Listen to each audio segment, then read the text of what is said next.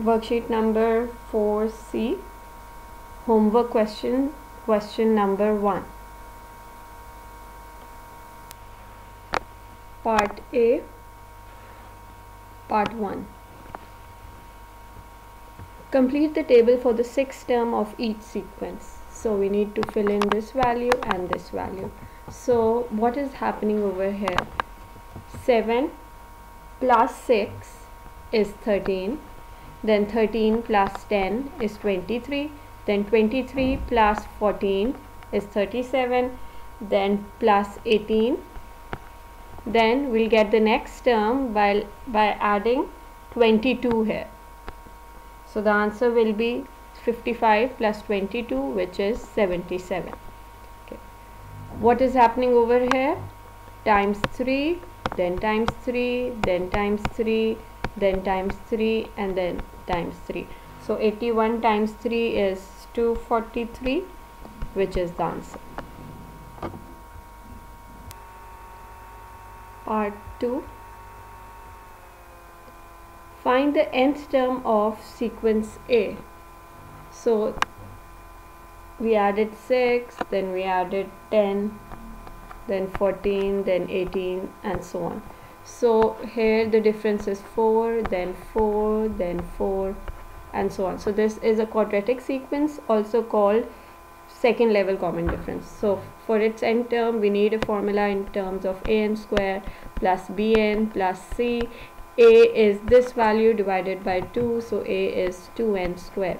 Next we need the value of b and c. So for that we write the original sequence again: 7, 13, 23, 37, 55. You may not write all the numbers, you can write first 3 numbers, that would suffice. And then subtract minus 2n square, or subtract 2n square from this. So for 2n square, the first term is 2, and since we're subtracting, we'll write minus 2. The second term for 2n square will be 2 times 2 square, which is 8. So I'll write minus 8 over here. Then 2 times 3 square is minus 18. Then 2 times 4 square is minus 32. Then 2 times 5 square is 50. When we subtract these, we get 5 here, then again 5, 5, 5, 5. So the nth term will simply be 2n square because of this, and the nth term of this final line that we get is 5, because the first term is 5, the third term is 5, so all the terms will be 5. So the nth term will also be 5. So this is the answer for 2A.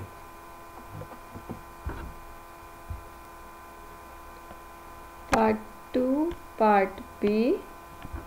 Find the nth term of sequence B. So this is times 3, then again times 3, then again times 3. So exponential sequence nth term is a times r n minus 1, where a is the first term, r is the common ratio, which is 3 power n minus 1. So the final answer is 3 power n minus 1.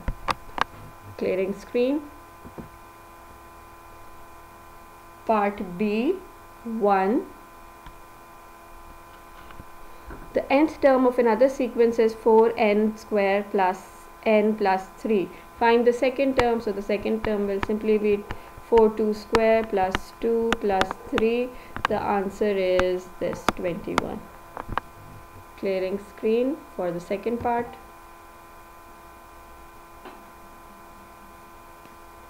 Part 2 is the value of n when the nth term is 498. So we're given the nth term. So 4n square plus n plus 3 is equals to 498. So we need to find the value of n. This is a quadratic equation. Rearrange and you'll get minus 495 here. We need to do middle term breaking. So multiplication should give us 4 times minus 495. So that is minus 1980. And addition should give us plus 1. So you may use your calculator to figure this out, and since it's a little tricky, you can always do prime factorization of 1980, and which is 2 times 990, then 2 times 495, then divide by 2 and we get 165, then divide with 3, get 55, then divide by 5, get 11, and then divide by 11 to get 1. Now which combination should we use? We can use 3 times, this was 3 as well, sorry. So 3 times 3 times 5 gives us 45, and 11 times 2 times 2 gives us 44. So I'm going to use this negative with 44 and positive with 45. This will give us plus 1. So the factors are plus 45 and minus 44, n here and n here, minus 495 is equals to 0. Only n is common here, so take n common. 4n plus 45, then negative 11 is common, and we're left with 4n plus 45 is equals to 0. Solve this, we get n is equals to 11, or n is equals to minus 45 over 4. The negative value can't be the number of term, so the answer is simply n is equals to 11. The 11th term of this sequence is equals to 498. You may check that by substituting 11 instead of n. So 411 square, 4 times 11 square plus 11 plus 3 should give you 498. Question number 2, part A. Complete the table. So the first number is 4. Then for 10 we need to add 6 to it, then we add 8 to it, then we add 10 to it.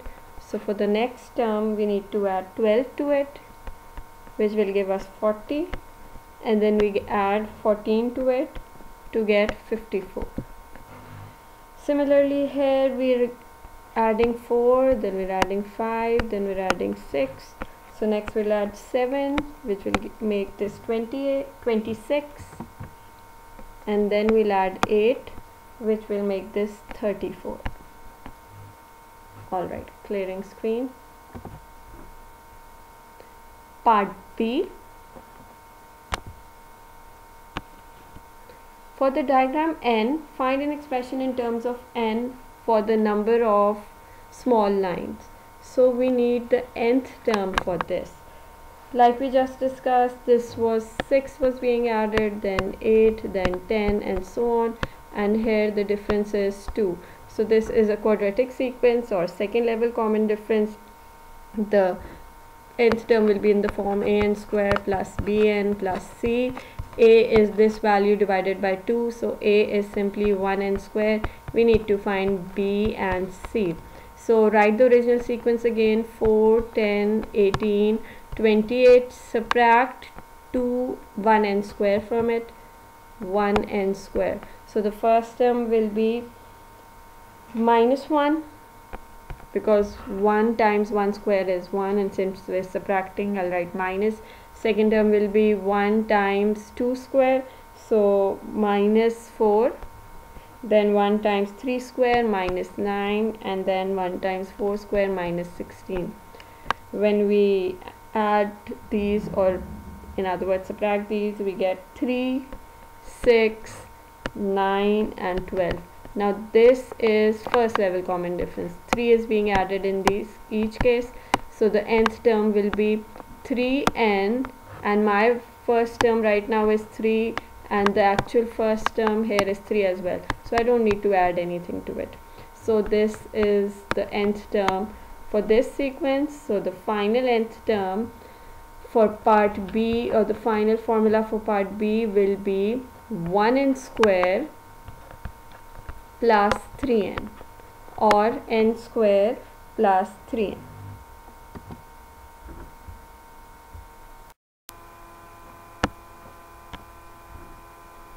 Part C. The diagram R has 1, 0, 3, 0, 0 small lines. Find the value of R. So we already have the answer for part B, which was n square plus 3n. Now, since the question is saying diagram R, so I'll change n to R. So R square plus 3R has 1, 0, 3, 0, 0 small lines. So is equals to 1, 0, 3, 0, 0. Rearrange this, get your quadratic equation. Minus 1, 0, 3, 0, 0 is equals to 0. Now we need two numbers that once multiplied together should give us minus 1, 0, 3, 0, 0, and once added together should give us 3, and that would be minus 103 times 100. In fact, no, positive 103 minus 100 and 103 minus 100. So factorize it. R square plus 3R minus 103 00 is equals to 0. So R square plus 103R minus 100R minus 103 00 is equals to 0. R is common, so R plus 103, then minus 100 is common. So R plus 103 is equals to 0. I'm solving this directly. R is equals to 100 or R is equals to minus 103. The number of term can't be a negative number, so we ignore this, and R is equals to 100 is the answer. You can always check your answer by substituting R is equals to 100 here and see if you're getting 10300. Part D. The number of dots in diagram n is an square plus bn plus 1, and then the next part says find the value of a and b. So there are two ways of doing it. You may simply find the nth term of this sequence and check the value of a and b, or you may use another method which is relatively more convenient, so I'll teach you that. The number of dots in diagram n is this, so they have given part of the nth term of this sequence 4, 8, 13, 9. So when n is equals to 1 here, my answer should be 4, right? When n is equals to 2 here, my answer should be 8. So I'll get two simultaneous equations. When n is equals to 1, I can write a plus b plus 1 is equals to 4. I've substituted n is equals to 1 here and I've used this. Next, when n is equals to 2, so an square becomes 4a plus b becomes plus 2b, plus bn becomes plus 2b plus 1 is equals to 8. So I've substituted n is equals to 2 here and the answer should be 8. Now we're getting two simultaneous equations. We know how to solve this. Let's multiply this with minus 2. So we get minus 2a minus 2b minus 2 is equals to minus 8. Right? Then I write the next equation again, plus b plus 2b plus 1 is equals to 8. Add these, b gets eliminated, we get 2a minus 1 is equals to 0, a is equals to half. Now substitute a is equals to half anywhere, I'll substitute it over here. So half plus b plus 1 is equals to 4. Solve this, you'll get 5 over 2 or 2.5 and 2.5. So these are your answers for part D.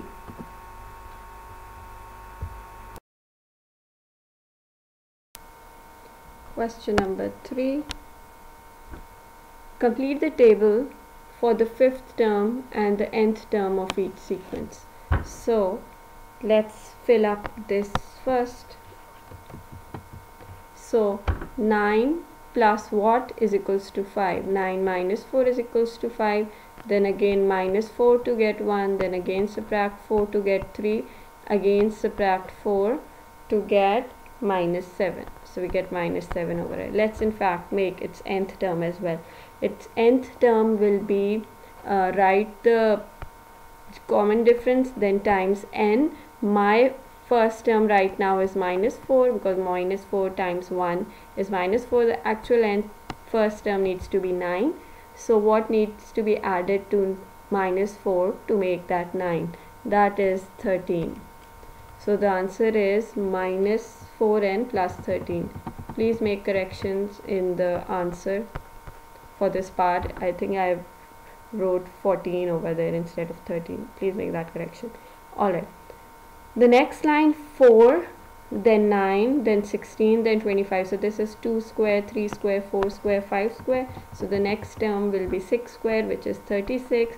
Now the actual sequence was 1 square, then 4, then 9, then 16, then 25. So they've removed the first number from here.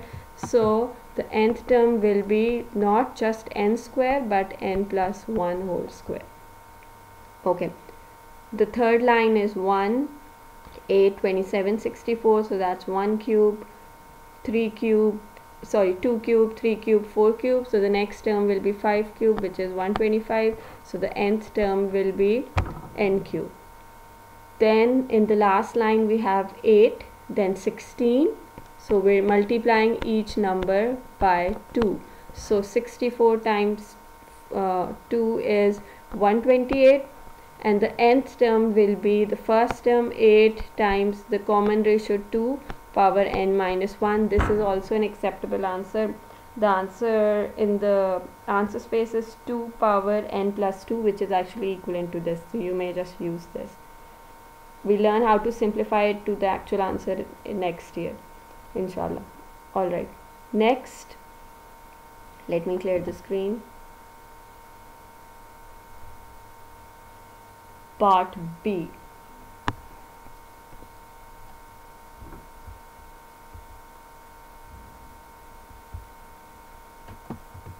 Part B. 0, 1, 1, 2, 3, 5, 8, 13, 21. This sequence is a Fibonacci sequence.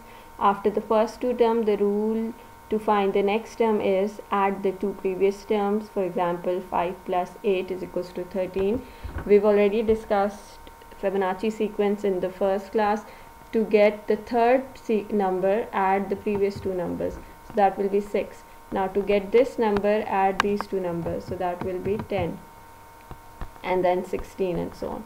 Now we have a lot of missing numbers over here. How do we find the missing numbers? Let's make a guess. The best way to do is by playing a guessing game. If this is 2, then this will be 3, this will be 5, and this won't be 11. This will be 5 plus 3, 5, 6, 7, 8. So my guess was wrong. Let's quickly make another guess. If this is 3, then 3 plus 1 is 4. 4 plus 3 is 7, and 7 plus 4 is 11. So this guess is right.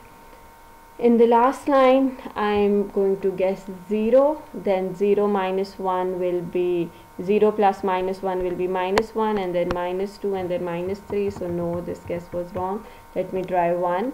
1 minus 1 is 0. 0 minus 1 is again 0. And no, I'm not getting this 1 by adding the previous two terms. So let's try 2.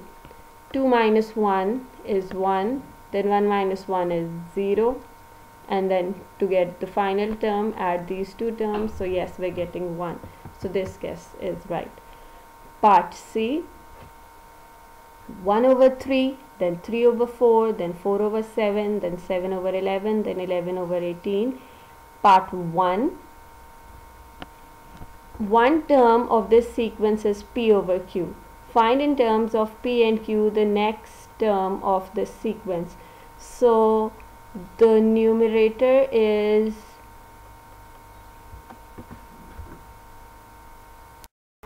okay, we're doing C1. Sorry, my computer got stuck. Okay, C1.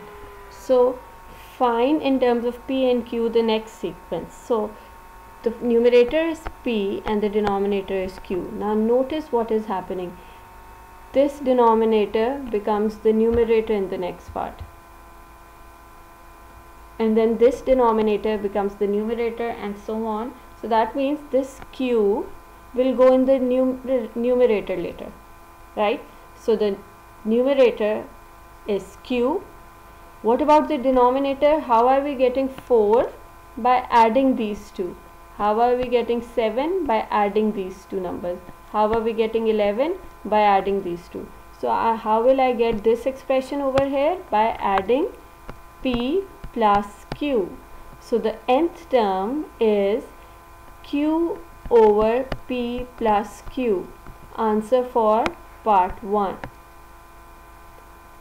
And then in part 2 we simply have to find the 6th term of this sequence. So 18 is the denominator over here, 18 will go in the numerator, and for the denominator add these two numbers, 11 plus 18, so that is 29, which is the final answer.